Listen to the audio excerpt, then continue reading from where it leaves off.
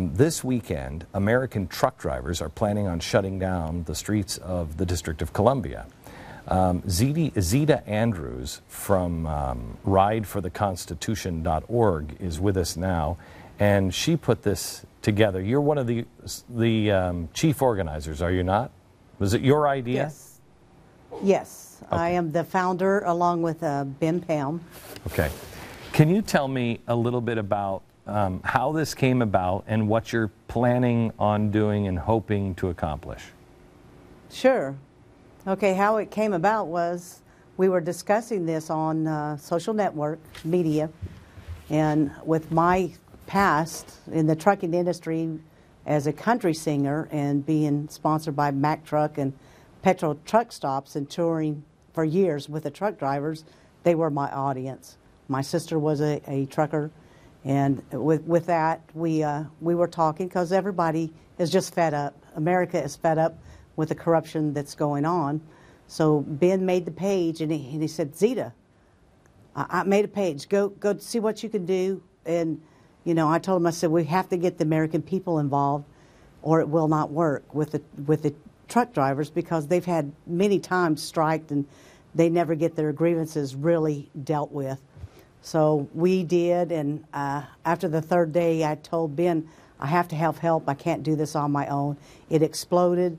It's just the right timing. The people are ready for it. Can you tell me? So what are the grievances? What is it that you're trying to get the American people to see and say enough? Well, it has to do with the blatant disregard of our Constitution, the supreme law of this land. They have to be held accountable just like me and you. If we break the law, we have to be accountable. So do they. They're no different. So in other words, just because they're in a higher place than we are doesn't mean that they're not accountable. So it's really more of the same. It's like if nobody can be on the mall, then the union shouldn't be on the mall if you're not going to let the World War II vets on the mall. Why, yeah, absolutely. Okay. They can't have it both ways. All right, so now... Ride for the Constitution is an event that every American can participate in. America feels hopeless. They feel helpless. They feel like they can't do anything to participate. They can. They can either go to D.C. with us, let their presence be known, or there's two rallies going on, one in Virginia, one in Pennsylvania. They can go to their state capitals. They can go to the overpasses. There's many things that they can do.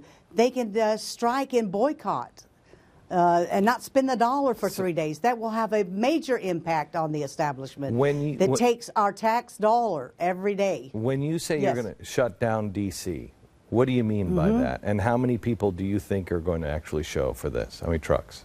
Well, let me give you an example. If you have 30 million people on the road, that's a shutdown of traffic.